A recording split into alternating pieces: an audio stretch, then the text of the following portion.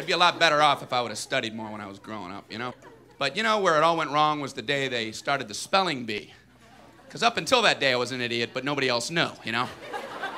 When the spelling bee day, you know, popped up. All right, kids, up against a wall.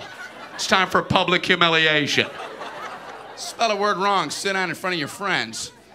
You know, that's great for little egos. Hey, look at me, I'm a moron. I wasn't even close. I was using numbers and stuff.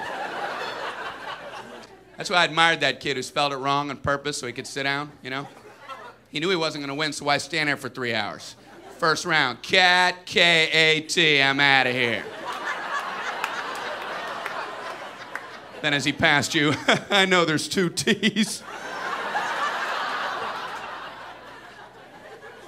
I remember my teacher asked me, Brian, what's the I before E rule?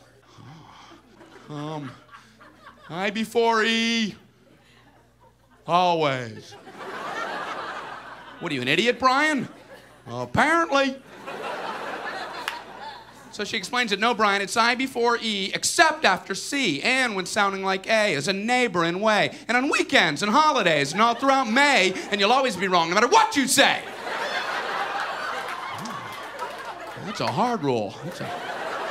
That's a rough rule. Plurals were hard, too. Brian, how do you make a word a plural? You put a S. You put a S at the end of it. When? On weekends and holidays. No, Brian, no, let me show you. So she asked this kid who knew everything, Erwin, what is he plural for? Ox. Oxen. The farmer used his oxen. Brian, what? Brian, what's the plural for box? Boxen. I bought 2 boxen of donuts. Oh, no, Brian, no. Let's try another one. Erwin, what is he plural for? Goose. Geese. I saw a flock of geese. Brian, what? Brian, what's the plural for? Moose. MOOSEN. I saw a flock of MOOSEN.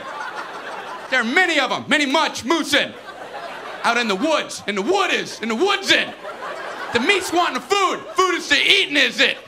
The meat's wanting the food and in the wooding in, is it? And the food in the wooding, is it? Brian, you're an imbecile. Imbecilin'. What, are you speaking German, Brian? Jermaine, Jackson.